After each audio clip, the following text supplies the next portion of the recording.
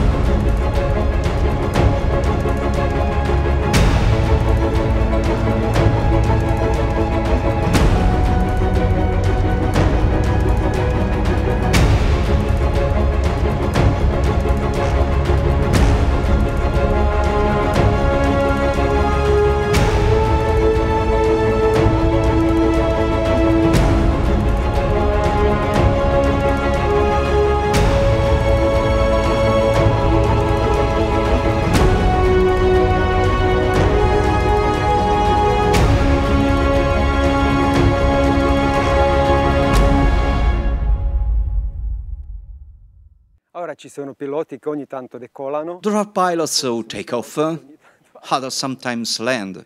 Who I am is easy to know.